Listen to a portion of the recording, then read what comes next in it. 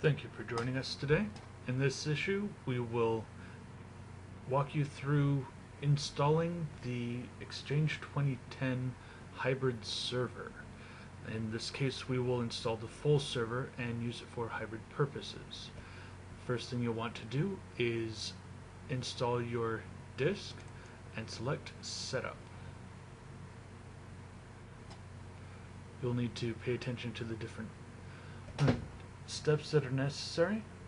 You'll need to have .NET Framework 3.5 SP1 and Windows PowerShell v2 installed. These come default in the application server role for Server 2008 R2.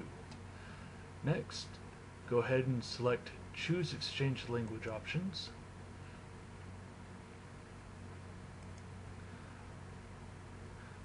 And install Microsoft Exchange.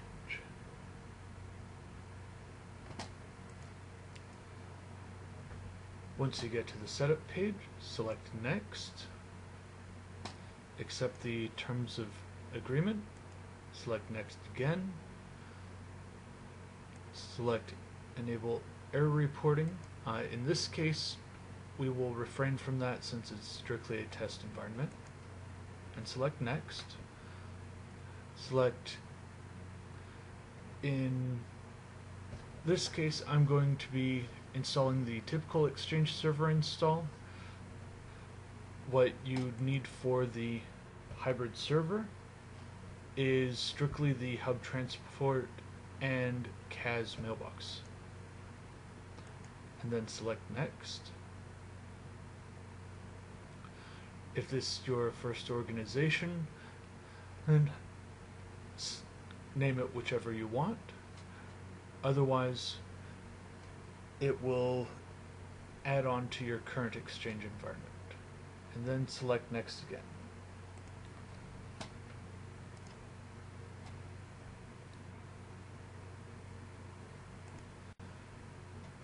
Once you select Next, you will be prompted to check for Outlook 2003 being run on your organization. Since we do not, and Office 2003 does not support it, we will next you will receive a prompt for confirming whether you are running Outlook 2003 in your organization. Since Office 365 does not support it, we will select No and select Next. Next, you will be selecting the name that your mailbox server, or your CAS specifically, will be facing towards the internet. Select the checkbox and name it whichever you prefer.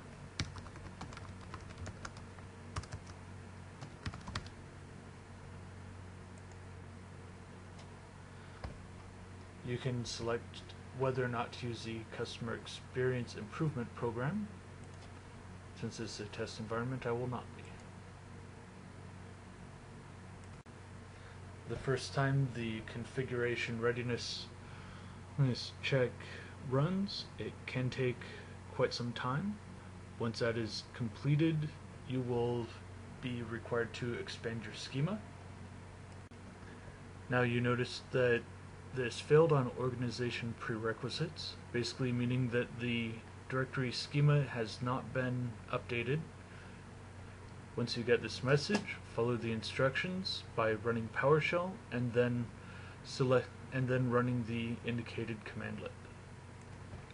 Alright, we've got PowerShell up, and as this is indicating, we would open up PowerShell, run import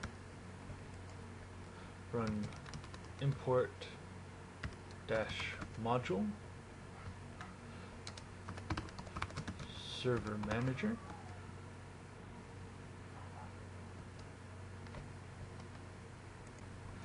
and then we run add Windows feature rsat-adds.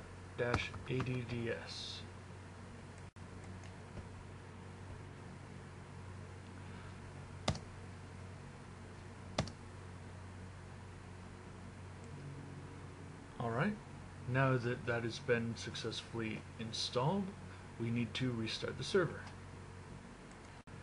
Once the server is successfully restarted, you'll need to select the languages again and install. Once that's done, you will get a indication that the setup has already been started and we can continue from that point. Select yes, and it will run the readiness checks again. You will now get a message indicating that this will perform an AD schema update. The setup/prepare AD will perform this, and if you are installing Exchange Server 2010 solo, you will not be able to install any Exchange 03 or 2007 servers after this point. And select install.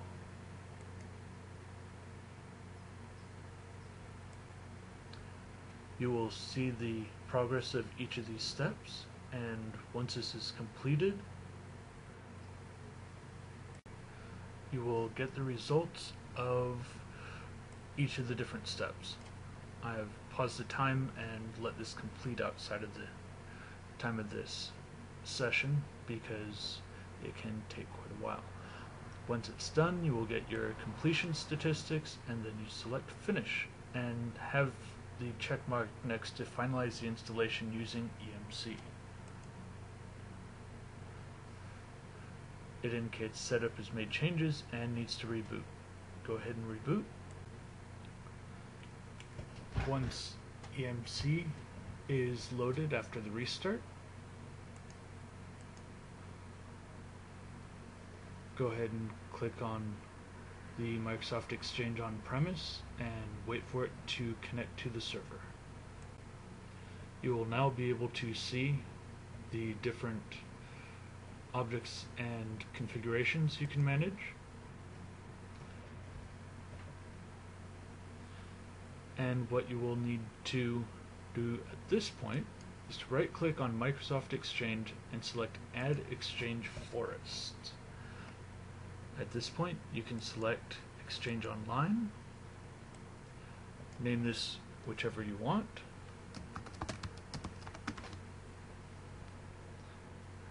and select OK.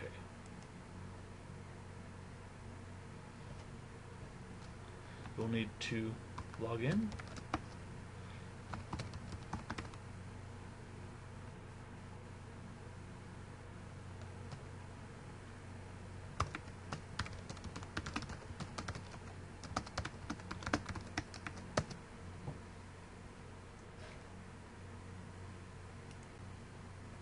And once that loads, you will see the new organization